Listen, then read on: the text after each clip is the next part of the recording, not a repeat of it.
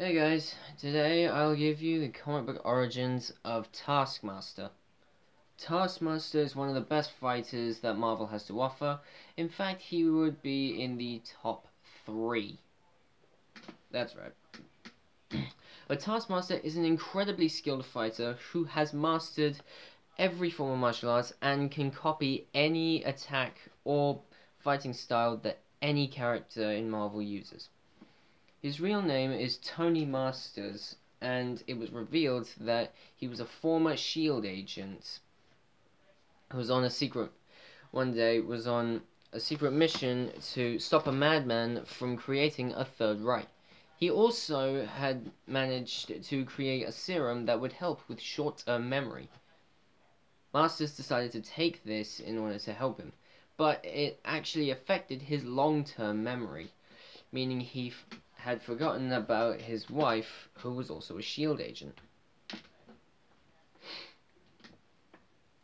But she was determined to try and help him remember her, but since it was not working, he left SHIELD after he had gone against them. But it was also revealed that in his youth, he used to copy things he saw on the TV, specifically cowboy movies. And he also took a serum which enhanced his reflexes and his memory, which was his short term instead of his long term, which was not a good thing. But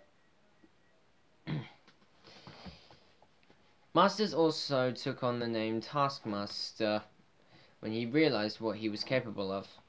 He even decided to open up a school and train some of the best villains that there were. Training villains and henchmen for evil purposes. His best student would have to be Crossbones, who would later become an assassin for hire who actually paralyzed Captain America. Also being one of the best enemies against the Avengers, he can't copy superpowers, but he can copy their movements. Specifically, he can copy the fighting style of characters such as Captain America, Black Panther, Iron Fist, Spider-Man, and so on.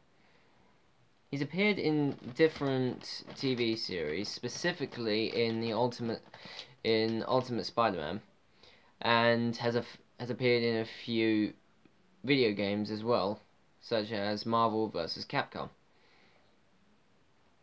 But we still haven't seen him in any of the movies, unfortunately. Although we could possibly see him in Agents of S.H.I.E.L.D., or even hear a reference to him.